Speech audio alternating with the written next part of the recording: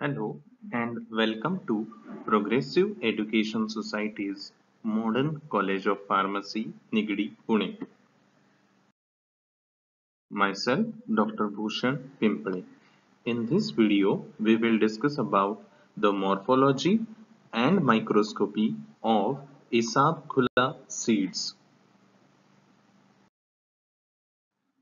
Isapghula seeds are commonly known as isabgol, or Indian psyllium or psyllium seeds or flea seeds.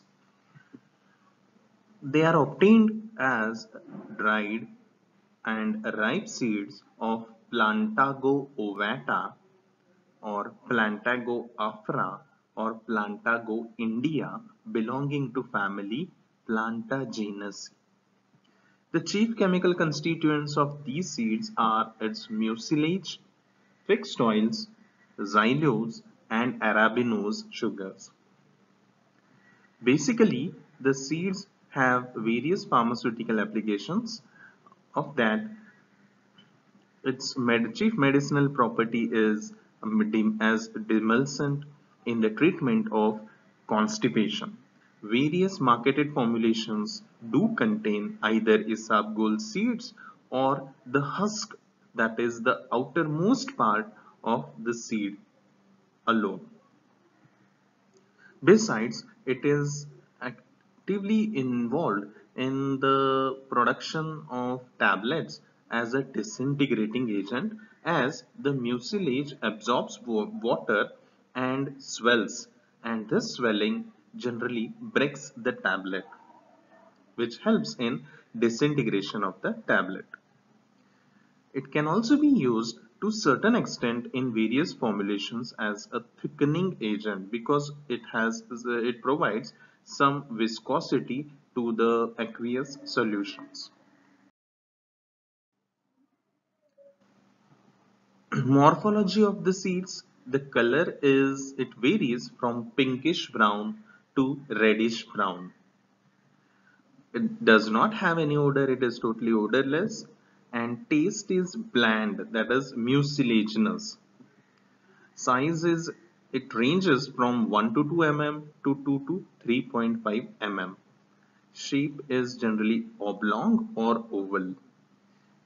Major special feature is the seeds are dorsally having a convex curvature, whereas ventrally they have a concave surface, and it's a dicot seed.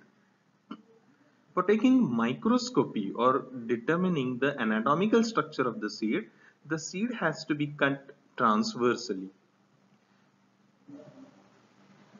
The seeds need to be soaked in water for minimum 2 to 3 hours and preferably overnight, so that it softens the hard testa as well as the endosperm cells, and the section taking becomes easier. This is the overall look about the microscopy of the Isapghula seeds, diagrammatic representation.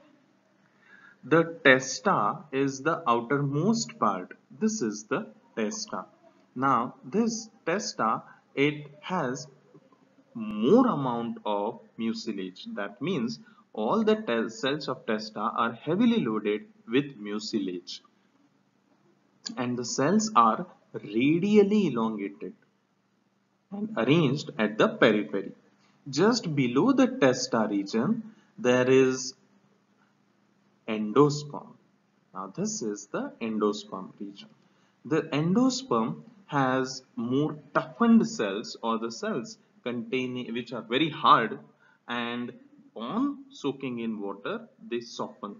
And this endosperm, it comprises of alluron grains and fixed oils.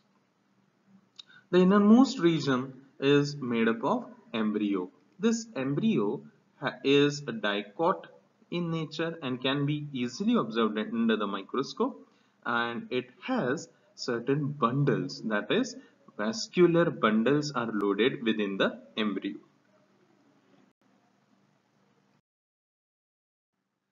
About the staining of the seeds, we can use 3 to 4 different staining reagents like ruthenium red.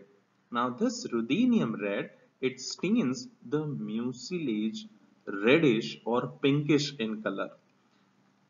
Mucilage is a carbohydrate or a polysaccharide, and ruthenium red forms a complex with this polysaccharide. So it gives pinkish tint towards to the mucilage.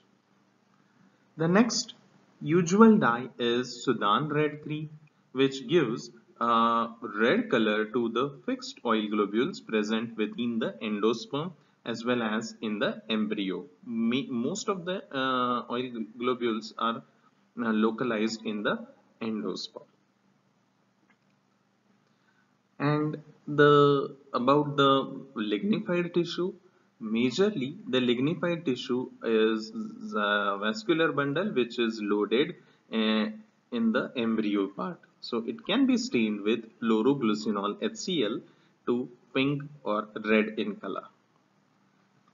So these are the three dyes. Besides, you can also use picric acid to stain the alluron grains present in the endosperm. Now this is the actual microphotograph of the testa, the epidermal cells of the testa, which have given out certain amount of mucilage.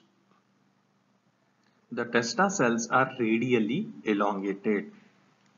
You can see here the epidermal cells, and just beneath the epidermal cells, this layer is called as a yellow layer or a pigment layer which has yellow color. This is just below the epidermis. Layer is endosperm, and as we have seen, endosperm has more amount of oil globules and alluron grains. So you can see here the oil globules and alluron grains loaded in each of the cells of the endosperm. And the innermost layer is embryo. Again, the embryo has certain oil globules basically, and vascular bundles. These are lignified vascular bundles which can be stained with chloroglucinol HCl. So basically these are the three regions, that is testa, endosperm and embryo, to be observed under Isapghula seed microscopy.